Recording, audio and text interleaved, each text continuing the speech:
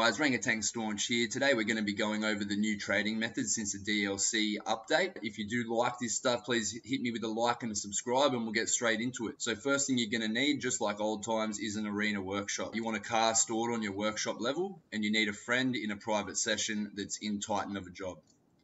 So first thing we want to do once our friend is in Titan is head into our arena workshop and grab a car and drive it out. Once we're outside, we're going to line ourselves up with the garage door and we're going to go into our friends list and find the friend that's in Titan. Once you're on your friend's profile page, you go down to now playing GTA 5 and you're going to click join. You're going to decline this first one, and now you'll notice when you press the PlayStation button in really quickly twice, it's going to bring up that join page again. So we're going to go back into the game. We're going to drive straight at this garage door. We're going to double click the PlayStation button and spam X to go through all of the invites. I was a bit late. Oh, I got my interaction menu open. Okay, so that's how you do it. And then once you're in this black screen, while the loading screen is actually going, you want to hold down your interaction menu before this black screen even comes up, because 90% of the time it isn't going to put you into the Titan of a job menu and then you quit out and it makes it look so easy. No, you're going to be put under the map. It's going to be really hard to deal with stuff. So once your interaction menu is open, like old times, you go down and kill yourself.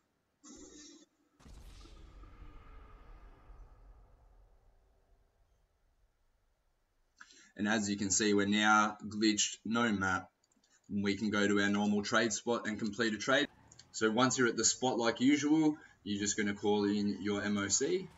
You want to be facing the wall to make sure it spawns in the street behind you right here. And once it's spawned, you want to call in your free car.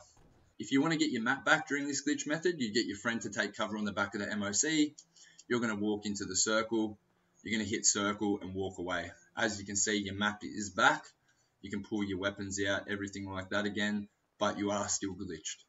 So once you've called your free car, you're going to get your friend in the passenger seat who's going to open the map in the pause menu, and you're going to drive in the back of the MOC like usual.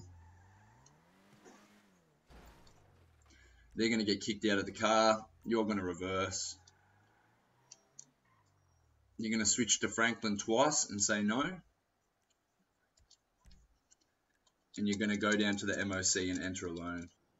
This is going to put you into a black screen. You're going to wait 1, 2, 3 seconds, down on the D-pad, up on the right stick, no, and we're invisible in the middle of the street. We're going to head over to the car that we're going to be getting, jump in, and just like usual, we've got the car, we've been traded, and we're in the MOC with it. So this is a working glitch as of the 22nd of July, after the new DLC patch.